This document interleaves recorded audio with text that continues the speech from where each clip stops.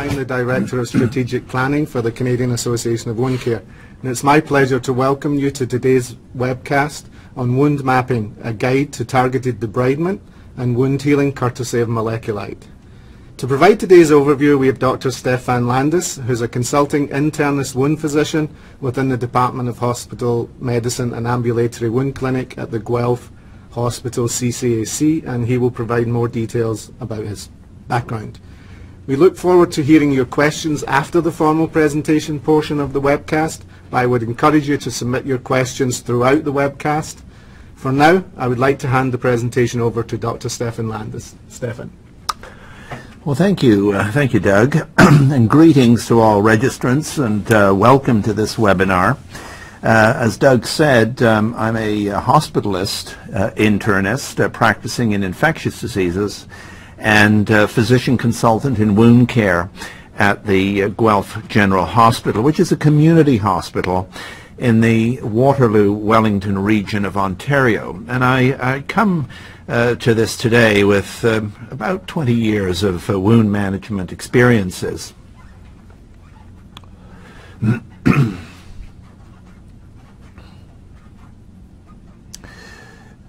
So I'd like to make several acknowledgments here to those agencies which are part of this presentation, which you can see on this slide. And I'd also like to initially start with several disclosures regarding this presentation, that I have some previous speakers' fees, and all photos presented here are taken with the patient's express consent. So I'd like to begin now by listing some of the objectives of this talk. And what I'd like to do is to introduce the concept of wound bed mapping, to show how microbial autofluorescence can be easily incorporated into bedside wound evaluation, and also to provide some objective assessments of wound infection and how the tool itself can be used for clinical decision-making in real time. So firstly, what do we really mean by wound mapping? Well, this is a bedside assessment technique that images microbial distribution within and around a wound, linking it to patients' pain experiences and peri-wound temperature differences while tracking wound size over time. This assessment permits an objective, visual, and reproducible representation from which better treatment decision-making can be made. Now I'd like to review the wound bed paradigm, which I'm sure all of you are familiar with. This is the tool for how we think about wound care these days. And the acronym DIME, or DIME, along with identifying and treating the cause, as well as client and culture-centered concerns, has produced a much more holistic approach to wound management. We see that digital technologies developed over the last several years have brought new tools to our bedside for wound evaluation. And we're now at a point where we can begin to incorporate these tools into wound assessment and decision making. So if we choose to do a quick Google search, we can see that there are really no shortage of wound care apps that allow documentation, wound visualization, and storage of clinical material. However, which ones are the most useful? Which ones integrate the process of assessment and management directly at the bedside? Here's another slide that I think you are no doubt familiar with. We know that the presence of bacteria within a wound is a constant threat to wound healing.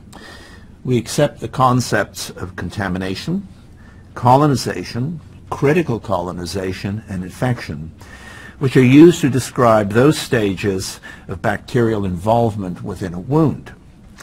At this point, I would say that to date, the term critical colonization has largely been looked upon as a conceptual term without any clear bedside clinical representation.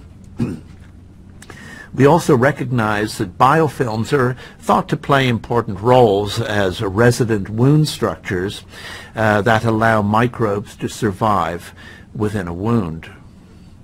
And you can see that each stage in progression going down that curve relates to, 1, the level of microbial load, 2, the ability of the microbe to cause disease, and of course 3, the host's ability to resist. So how the host reacts to bacterial activity is also a very important determinant of how a wound heals. Now here we can see an example of the observation that a 30% reduction in wound size at 4 weeks predicts healing at 12 weeks in diabetic and venous ulcers. This wound, you can see, has healed within a period of 8 weeks. So that is good success. Accurate bedside assessments of wound infection have created much debate within the wound care circles, and terms such as amount and character of exudate, presence of local edema, erythema, odor, increasing wound size and depth, have been some of the terms patched together to identify deep compartment infection, local wound infection, or critical colonization. As I said before, critical colonization has been referred to as a theoretical concept which cannot be differentiated from colonization and is not quantifiable. However, is this really strictly true? We must remember that wound infection is a bedside diagnosis made in real time by a real clinician. However, he or she doesn't conjure up a clinical impression. The clinician integrates assessing the cause, visual analysis, sometimes checklists, personal experience, and sometimes just raw gut feeling into a case at hand. However, conclusions about wound compartment infection can differ among various observers, who may use different tools or interpretations to arrive at a clinical answer. Now, having said all this, we can now ask, so what is microbial autofluorescence, and why is it important in wound assessment and decision-making? Well, autofluorescence is that natural emission of light, specifically by bacterial and biological structures within a wound, when microbes are exposed to outside light of specific wavelengths. Now, the pattern of bacterial autofluorescence allows varying concentrations of bacteria in the wound, from intense to medium to sparse, to be visualized and mapped to determine the degree of microbial load and where in the wound these bacteria are located. These bacteria are likely planktonic or active, with a potential to cause deep compartment infection. And you can see when we compare a white light image here with an autofluorescence image, the appearance of intense red autofluorescent presence of bacteria, which would not be predicted by simply looking at the white light image. So again, we see pre- and post-debridement pictures. Success in debridement depends upon technical skill and what the patient will tolerate with topical analgesia. I would just add here that before any consideration of wound debridement is made, the first question to ask is, of course, whether debridement is safe, whether the wound is healable, and whether the patient is using blood thinners, which can be sometimes a problem, as I'm sure many of you know. Autofluorescence images, as you can see here, can direct the clinician where and how to carry out sharp debridement. White light photos and autofluorescent images can compare what we normally cannot see during standard examination. There are actually few data in the literature that examine the efficacy of a sharp debridement procedure done at the bedside. There is an assumption that once debridement has been performed, that the wound has been freed of its microbial load. Now, how true is this? How successful are we at sharp debridement when we simply look at the images that we see at the bedside, really those images which are seen in white light photography here? When you look at the autofluorescent pictures, you can see that residual bacteria are present even after the procedure. I would call this post-debridement image a critically colonized wound, or a wound of low-grade infection.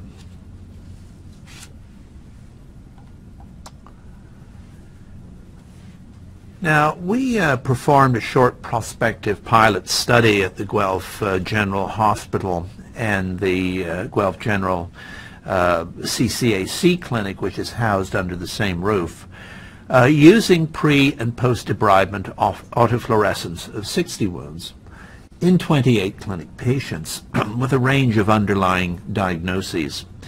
Interestingly, we reveal that even in expert hands, sharp surgical debridement removed less than half, or approximately 40%, of bacterial groups from the wounds, as seen on post-debridement autofluorescent imaging here. Bacteria were still present in an asymmetric distribution in the three-dimensional space of the wound. So surface groups of bacteria may be more easily removed than those which lie in deeper levels within that wound. So how does our debridement influence microbial distribution within the wound? Are we going to remove offending bacteria, or are we going to upset that balance that hence encourages bacteria to enter deeper structures and cause clinical infection through our debridement procedure? Are we reducing the degree of critical colonization and thereby reducing the risks of deep compartment infection?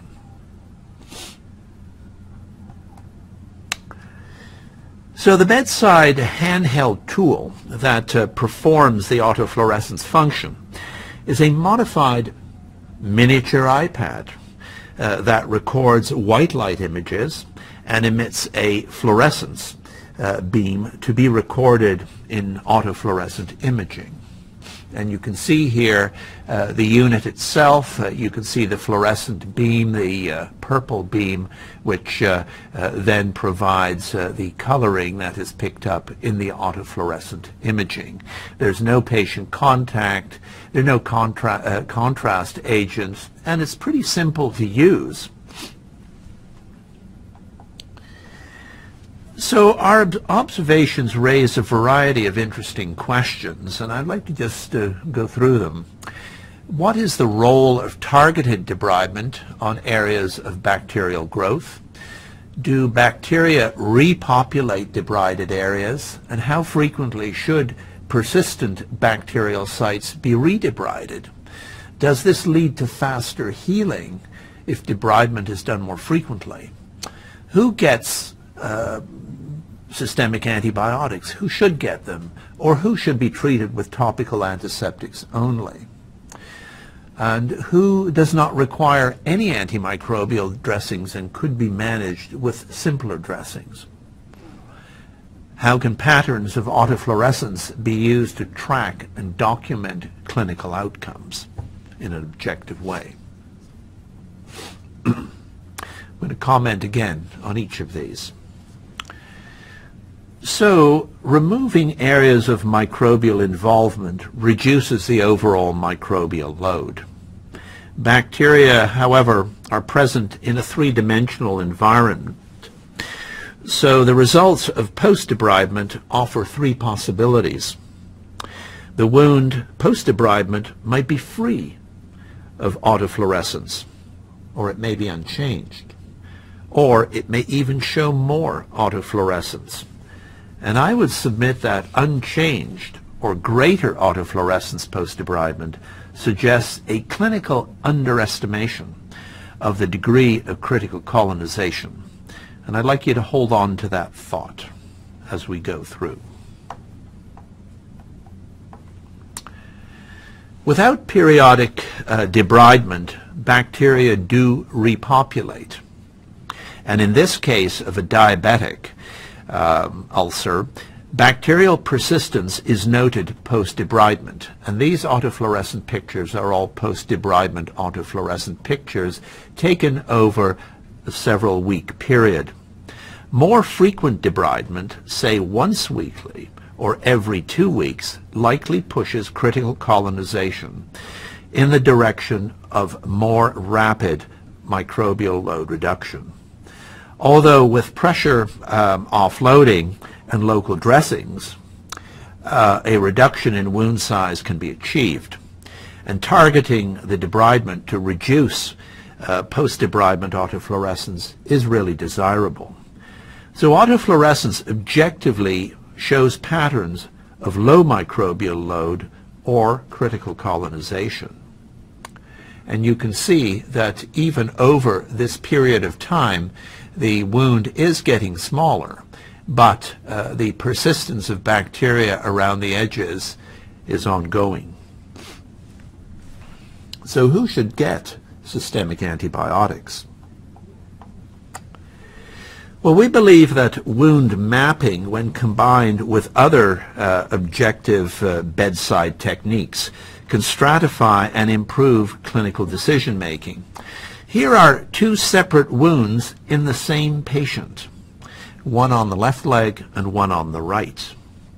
In addition to wound mapping, measuring and documenting peri-wound temperature is important, and a difference of at least 3 degrees Fahrenheit around the wound or when compared to a contralateral anatomical site suggests a deep compartment involvement, with a likelihood ratio probably of at least 8. And using an inexpensive thermal camera attached to an iPhone, a simple available device, precise readings of 0.1 degree Fahrenheit can be made and digitally documented. It is important to realize that deep compartment infections may start with asymmetrical extensions from a wound edge, which can be measured through autofluorescence. So measuring temperatures around the wound is also important.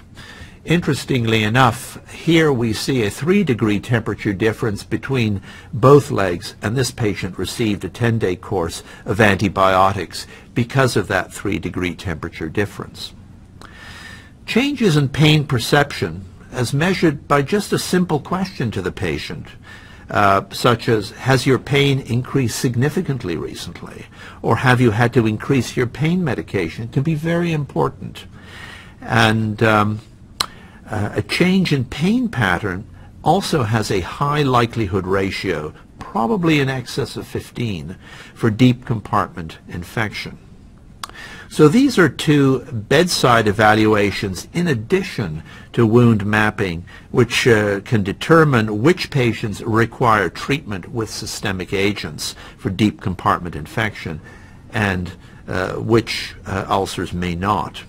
Diabetic patients with probed bone likely all require systemic antibiotics and debridement, but only if deemed healable.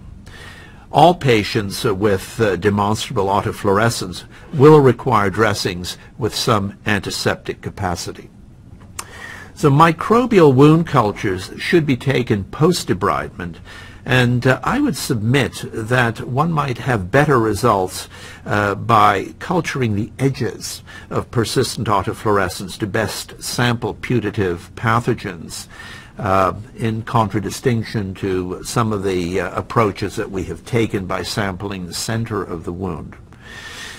So in summary, increased temperature and pain indicate deep compartment infection requiring systemic agents. Patients with less than 3-degree temperature differences or no change in pain pattern probably can be managed with topical antiseptic dressings alone. So wound mapping can be used to measure responses to treatment.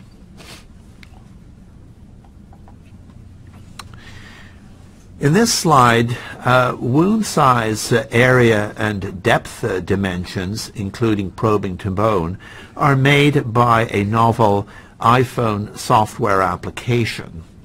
And here, these measurements quickly establish baseline and follow-up wound depths and computed areas to objectively record and document changes in depths of 1 millimeter up to 1 millimeter and areas less than 0.1 centimeters squared.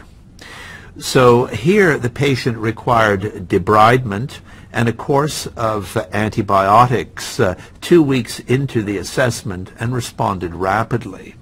And here we can see improvement in size as evidenced by the area involved, which demonstrates that over a period of a month there was a 30 to 40% improvement. What I have not shown here to lessen the degree of a busy slide is progressive improvement in autofluorescence as well.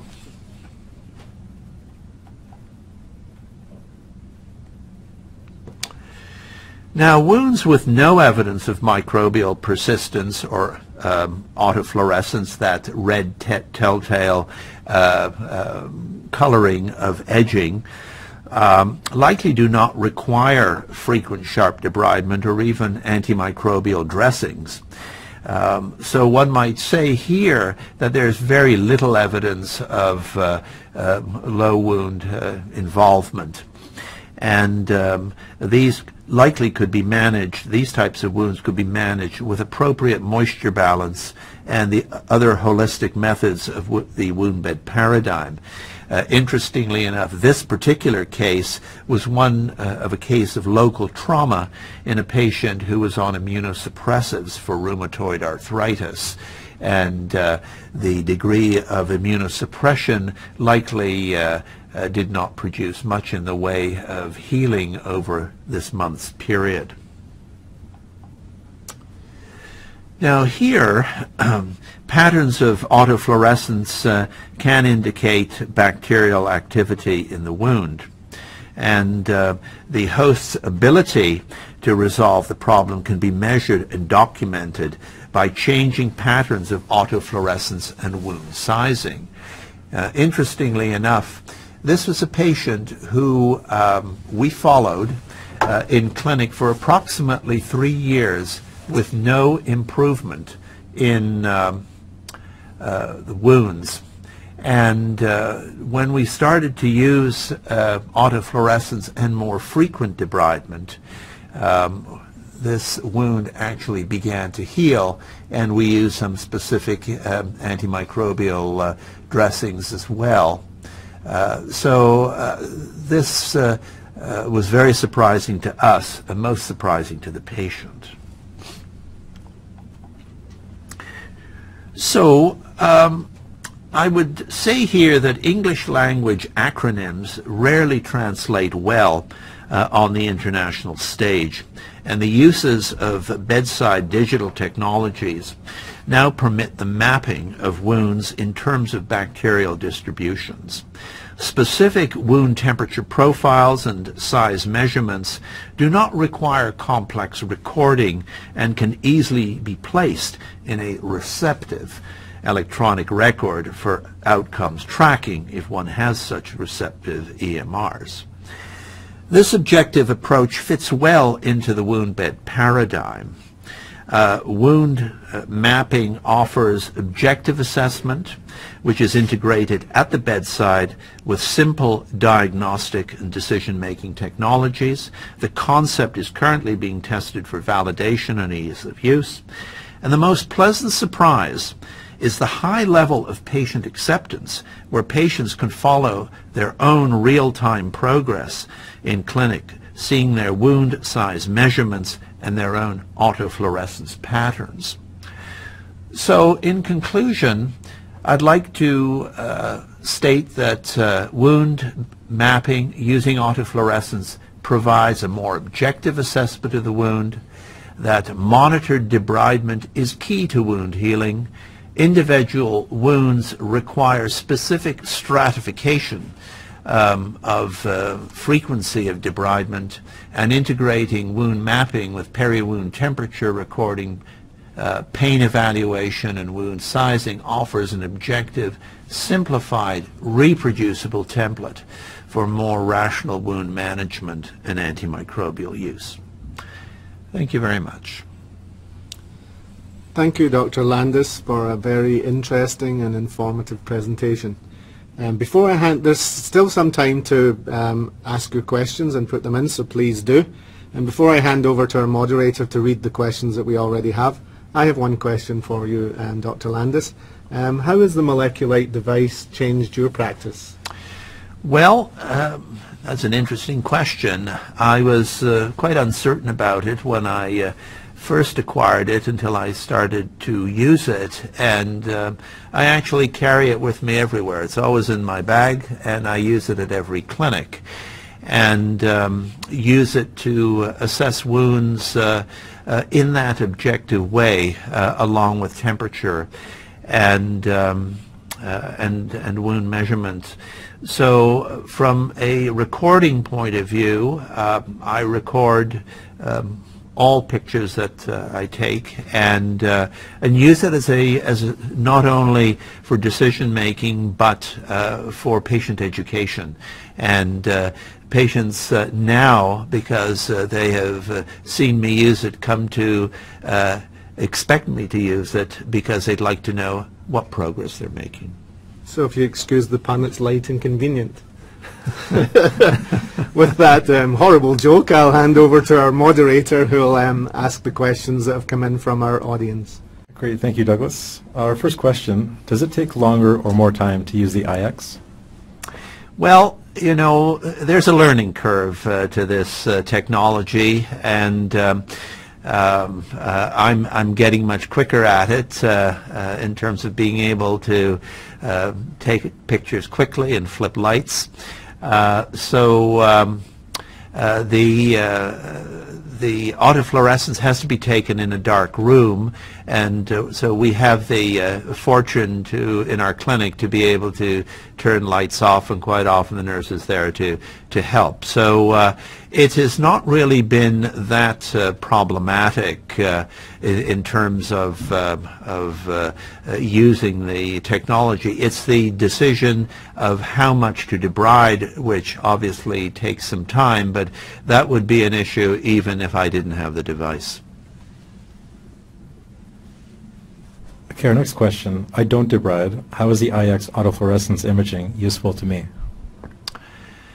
Well, I think that it depends who's asking the question, because certainly from a nursing point of view, nursing in the community does not do sharp debridement, although debridement is an integral part of the wound bed paradigm. I think what we don't really have a good feel for are the results of debridement using other forms of non-surgical debridement, and that in itself would be a useful investigation. I find that because I have access to it, I use it frequently, and my results tend to be a little quicker. But certainly, even post-debridement, we would be using dressings that might provide some autolytic debridement, some antimicrobial activity, that sort of thing. Is the temperature of the wound bed as useful as the peri-wound temp? Not really, because one might find that the wound bed itself may have a lower temperature reading than the peri-wound temperature. It's a difficult interpretation to make. I think that where wounds tend to generate infection is within the tissue, within the peri-wound tissue itself, with the extension of bacteria into normal tissue, and the inflammatory response seems to be greater here. We know, for instance, that bacteria such as streptococci can migrate into the peri-wound temperature, sometimes in a very unidirectional way. The prime example of that is lymphangitis, where bacteria travel up lymphatic channels, and those areas can be quite inflamed. So I'm paying more attention now not only to contralateral temperature differences, but substantial differences in temperature around the wounds themselves. How has the molecular devices impacted your use of antimicrobials? Well, I use it as not a sole device in that decision making, but certainly those patients who will have, say, a fairly high microbial autofluorescence pattern, as evidenced by either intense color or less intense color, I am certainly more careful and more consistent in measuring temperatures around those areas of the wound, and also determining whether the pain profile that the patient experiences has changed. Do you feel you could use this on all wound types, i.e. surgical, or is it better for chronic wounds? Well, I think that you probably could use it on acute wounds, although acute wounds tend to follow the old Galen dictum of rubor, tumor, calor, and dolor. So in the acute wounds, you tend to see those bedside items that are suggestive of infection. In chronic wounds, though, those clinical bedside parameters are not very useful, and this has been looked at in the literature in the past. So I think its use primarily in chronic wounds might be greater, but I don't really know the full answer to that question. That's only my personal hypothesis. Could you elaborate on the method of debridement that you used? Do you see a role for it with healthcare professionals who cannot debride in this way? Well, I think that sharp debridement has an important role in wound bed management, and I mean, if I recall the various phone calls that I get from community nurses who will tell me that yes, this patient needs debridement, they need their wounds cleaned up, and I might say, well, can you take just the edge of a forceps and do some preparation in the community setting? They may or may not be able to do that. But quite often, if a nurse is saying that the wounds are looking worse, there's more pain, there's some odor,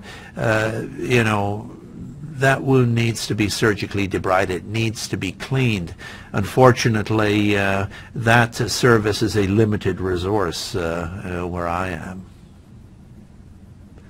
Did you track any cost outcomes? If yes, which ones and what were the outcomes? I'm sorry, I didn't hear that. Did you track any cost outcomes? If yes, which ones and what were the outcomes? Well, no. Again, this is just a pilot prospective study that we have really just started in the last short while. But if I was to project costs, I think that those patients who would be stratified to more frequent debridement because of a more intense critical colonization or low-grade infection, there are likely cost issues there involved where they might need to be seen more frequently. And that's where the stratification, I think, needs to be studied, because not everyone would need frequent debridement, but some do. And, you know, in our limited experience to date, and this is an ongoing observation, is just looking at healing rates and fluorescent profiles in those patients who are debrided more often. Since using Moleculite in your practice, do you think you order more or less systemic antibiotics? At this point, I'm not sure I have enough information to answer that question. I think what I am is more confident in knowing that a patient who I have put on antibiotics in fact does need to be treated. I'm not relying on a culture report that says heavy growth, for instance, as sometimes people respond to, or doctors respond to when they get an organism in a culture. I do culture those patients who I'm suspicious that they have significant peri-wound involvement. But the decision to initiate antibiotics is usually a combination of that profile, the presence of temperature, and altered pain perceptions. Okay, next question. It's the bacteria that are below surface of the wound that can often delay healing, even in a healable wound, and sometimes CNS testing doesn't detect this. Does Moleculite measure microbes beyond wound surface, and how deeply are they detected? Well, I wish Moleculite could do everything, but it can't. It can measure, from at least my understanding of the engineers who have worked on this, is that the resolution is probably up to about 1 to 1.5 millimeters below the surface.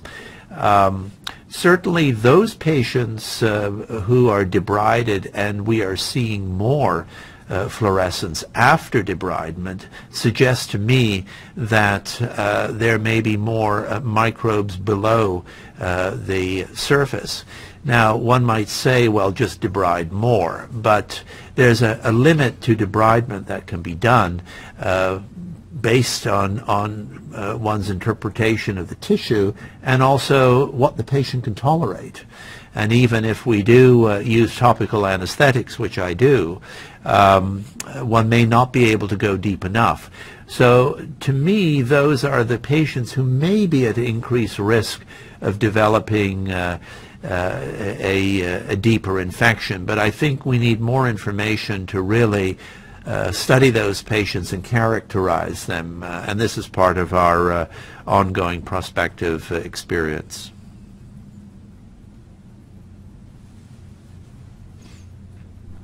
How have you been able to adapt your practice to be able to bring patients back to clinic more frequently and do more frequent debridement?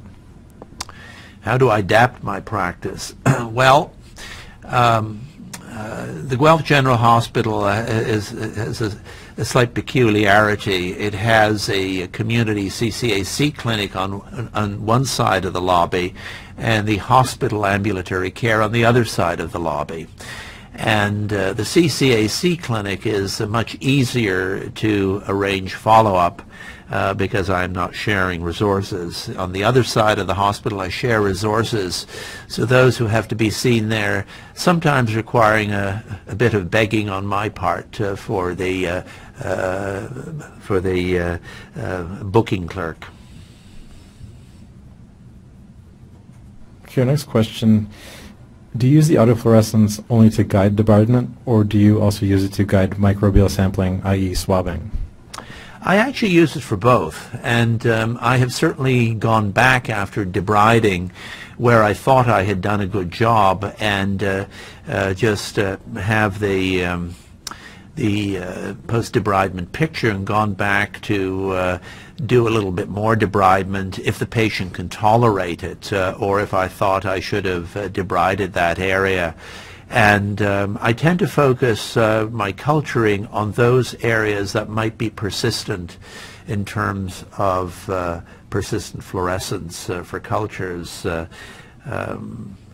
Because what I'm looking for primarily are streptococcal and staphylococcal organisms, which are the commonest pathogens that tend to produce wound infection in the peri-wound.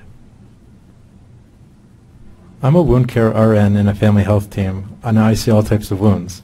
How useful would this device be to me, in your opinion? Well, I think if you're a wound care practitioner, it probably would be very useful if you use it in a systematic fashion, particularly using it along with temperature measurement and wound sizing and with the targeted history about pain. I think it would also be useful that if you had to consult either physician or a wound clinic, that these images are objective images and would lend themselves to with the appropriate consents conveyed in digital format and recorded and evaluated. So there are options here. Sometimes it's a little easier to explain what you're seeing rather than to try and describe the wound in terms of slough and gooey surface and irregular wound, etc., etc. How intuitive is using this device? Well, I figure I don't consider myself the a hardcore techie, but I found it quite easy to use, and particularly when it gyres with my clinical experience. And I think what I'm seeing here complements my clinical bedside experience.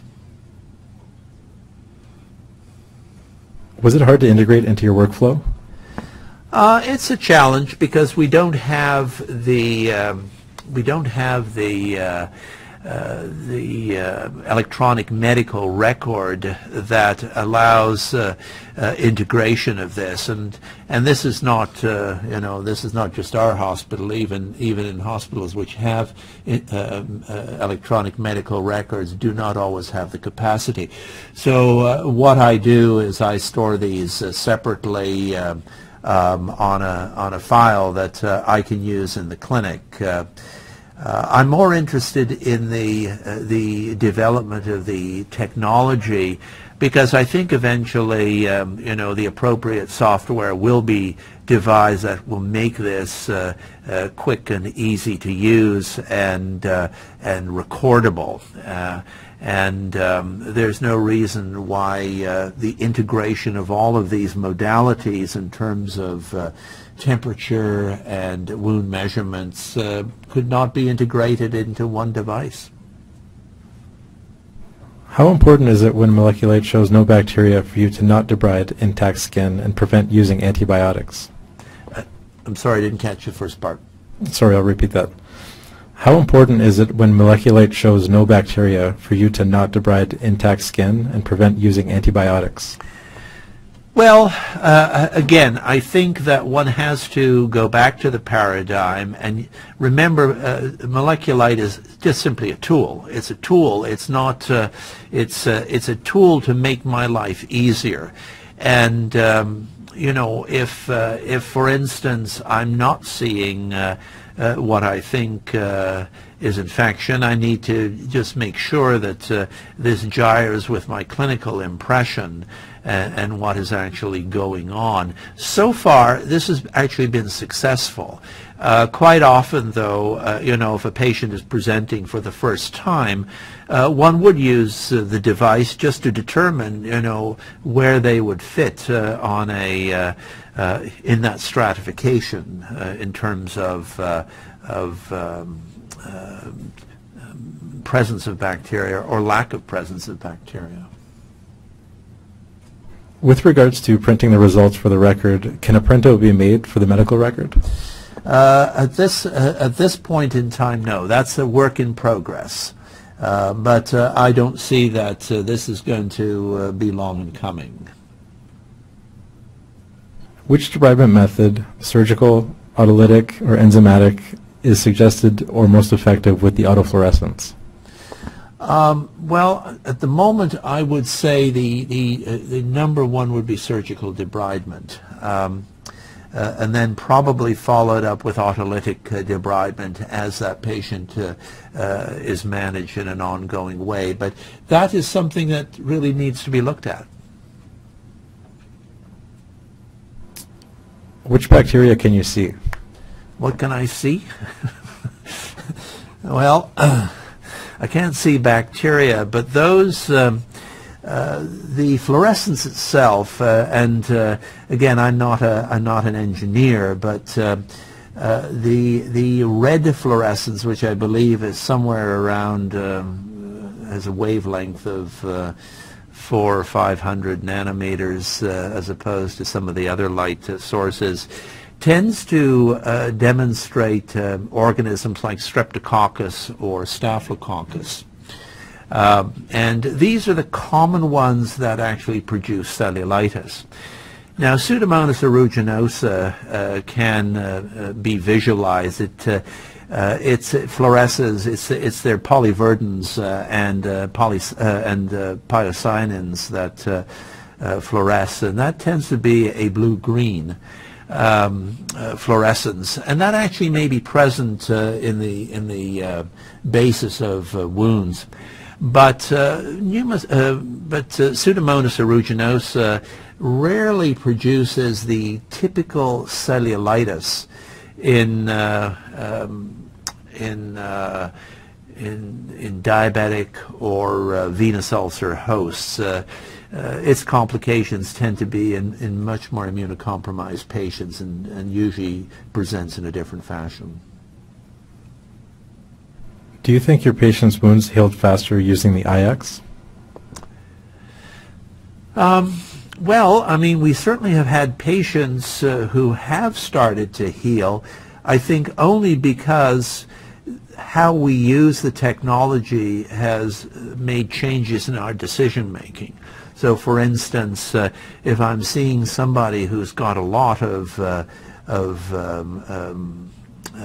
autofluorescence, I'm more likely to bring them back sooner and reevaluate them and stratify them that way. And I think that this is probably the key. I think recognizing those who require systemic antibiotics to get them to the next step of wound improvement and debridement and reevaluation with immunofluorescence and the temperature and the size measurement is important. It's nice to see when all of these technologies are congruent, because then you know that you're on the right track. All right, thank you. I'm just going to remind everyone online that they can continue to submit their questions for the next few minutes. If they want to go to the speech bubble icon located in the lower right corner of the web player, they can submit them through there, and if they can take 1 or 2 minutes to complete the evaluation polls in the pie chart icon, it would be greatly appreciated. But for now, I'm going to pass it back to Doug. Okay, well, as having the privilege of chair, I had the first question of the session. I'd like to ask another question. Listening to the presentation and also listening to the questions that came in, do you think this technology would have a place in the earlier detection of impending surgical site infections? I think that good monitoring for surgical site infections is obviously important. I think where there are more complex wounds which are not healing, it might do. But I have not used the technology in that setting. But I think it's certainly worth investigating. Okay, thank you. So on behalf of the Ontario Hospital Association and the CAWC, I would like to thank you, Dr. Landis, for your presentation, and I'd always like to thank you, our audience, for your questions. We hope that this webcast has provided you with a sufficient overview of wound bed mapping, demonstrated how microbial autofluorescence can be easily incorporated into bedside wound evaluation, and provided an objective assessment of wound infections and how the tool can be used for clinical decision making in real life. As mentioned by our moderator, I would encourage you to complete the online polling questions. For more wound care resources, you can go to cawc.net.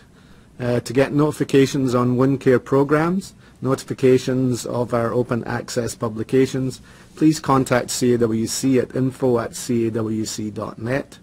If you've not had a chance yet, I hope you enjoy the rest of your day and the rest of your